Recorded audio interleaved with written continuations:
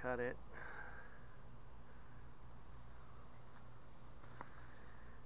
So get out.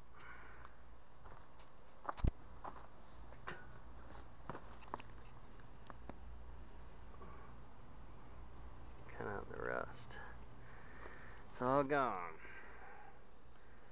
Now I'm gonna try and take the replacement pieces and put them in one at a time and see how this goes. Alright. So I welded in the new support. Now I'll have to come around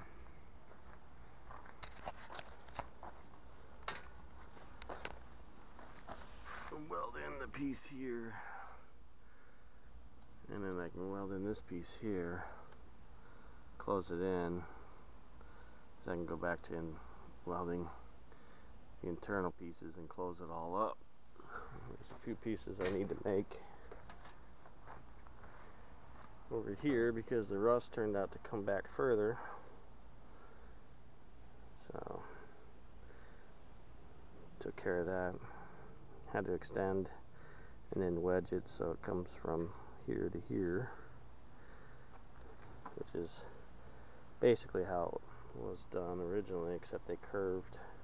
Nice smoother curve instead of a sharper turn, but it'll work the same.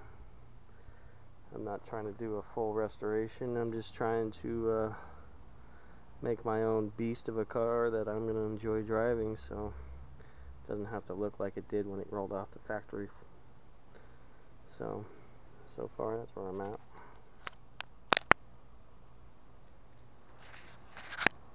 Okay, so I was welding and I'm blowing through the sheet metal, and I was trying to figure out in my amateur ways why I'm doing that, and it turns out that I'm using 1/8 rod, 6011. 6011 is what I want to use because it goes through rust and paint, and you can see 6011, but I dropped it down to 3/32. Not much more of a drop, but Frankenstein here has now welded without blowing through the sheet metal where I welded it. So I'm actually starting to get a car put back together. I like it. I don't care. I'm going to just grind out a little bit to where the trunk lid won't interfere with the welds, and I'm going to leave it there. That's about all I'm going to do, because this guy right here, he don't care.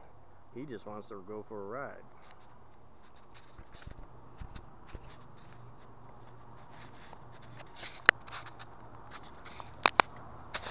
So that's where we're looking right now.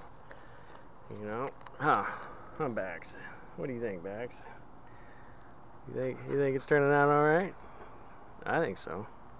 I don't care what anybody else thinks, because I'm going to be driving it, and I'm going to be liking it, and you're going to be riding in it, and you're going to be liking it. All right.